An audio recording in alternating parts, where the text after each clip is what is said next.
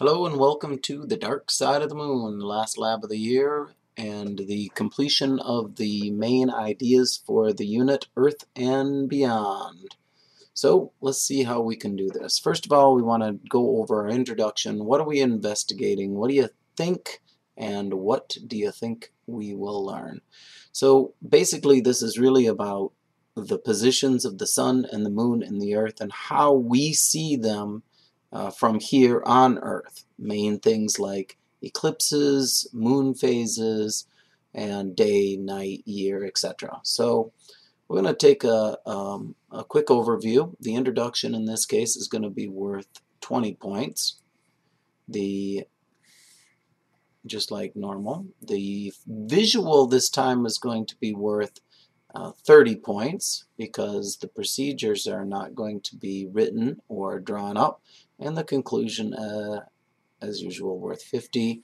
So again, the write-up is going to be the same, 100 points, but the visual significantly more important, and using the model also important. So started with a question as always: how does everyone on Earth see the same solar and lunar eclipse and moon phase, and this is the key here, at the same time?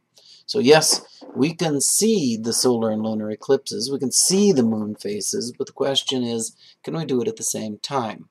So our hypothesis, if I do this, something with the model, so what could we do with the model? Then this will happen. We'll create some part of the activity that we can help to show that people do or do not see this, and because of this reason. And the basic critical concept, 3 of the best fit for this lab. Really, we're not really talking too much about telescopes or the evolution of the idea, but we are looking at rotation, revolution, tilt, moon phases, eclipses, and the role and characteristics of the sun. So when we went over this in class, I said these are the main ideas: the role of the sun, solar lunar eclipses, and movement of the sun, moon, and earth. So you should have had a pretty good idea of how to complete that introduction. In the procedures, we'll just go over how that's done, but basically we always try to briefly but accurately describe how this activity was done so that 5th grader could repeat it. You give a basic summary of the materials we used. In this case, it was a model as well as the visual section, and the visual looked a bit like this. So in this case, we had the ability to just have the Earth, the Moon, and the Sun, and the Sun is obviously a long ways away, some 93 million miles away from the Earth. The Earth is here, moving around the Sun, and the Moon moving around the Earth. So the question was, how do we here on Earth see this moon as it moves from the beginning of the month, or the month as I recently learned, to the end of the month? So the beginning of the month, first quarter, full moon; third quarter, new moon. How do we use our models to show that? So on the board, you were supposed to line this up and say, okay, if I'm here, so you take a view from over here, right? You have to get your eye down using the model. It's much easier if you use the model and say, okay, if I'm here looking at there, then all I'm seeing is the dark side of the moon. You grab this one, you put it up here, and you write in the phase, which is the new moon. Right? So then you proceed, and my suggestion is to take the moon and put it over here.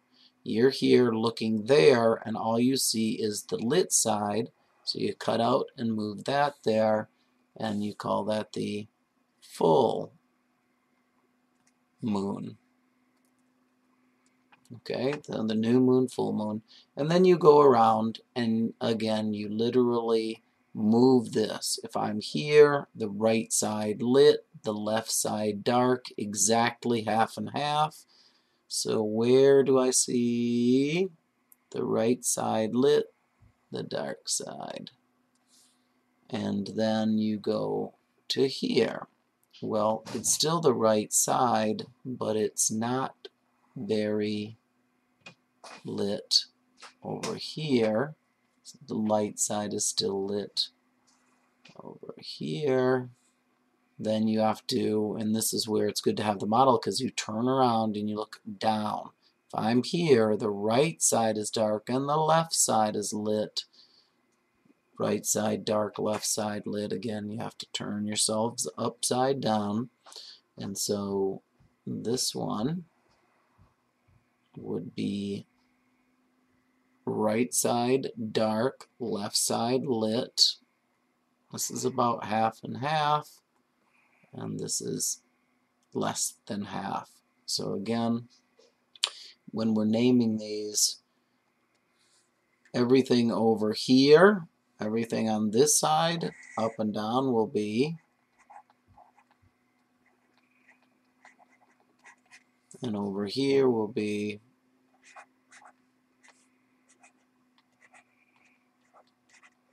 everything up here is, sorry, and everything down here is. So, new moon, full moon, first quarter, third quarter, waxing crescent, waxing gibbous, waning crescent, waning crescent, waning gibbous, and that is a month. This is the only place where a solar eclipse can occur.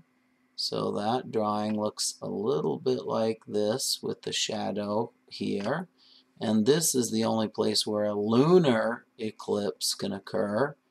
And that is going to look a lot like that, just like the ones drawn in the practice problems. So who can see this? Well, the only people who can see a solar eclipse are the people in the shadow of the eclipse. So only the people on the daytime side in the shadow. If you're here, you can't see it.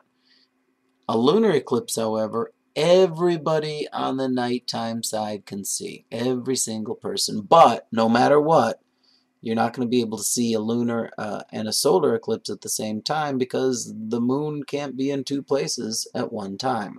So this was the entire visual section. As you can see, lots of information, therefore 30 points. In the conclusion, were we right or wrong? Well, no, you cannot see a solar and lunar eclipse at the same time. That would mean that there'd be two moons and there's just one. So you refer back to your visual section, and then you start talking about how a revolution is the movement of the Earth around the sun, the movement of the moon around the Earth. So a complete revolution, a rotation, is a spin on the axis.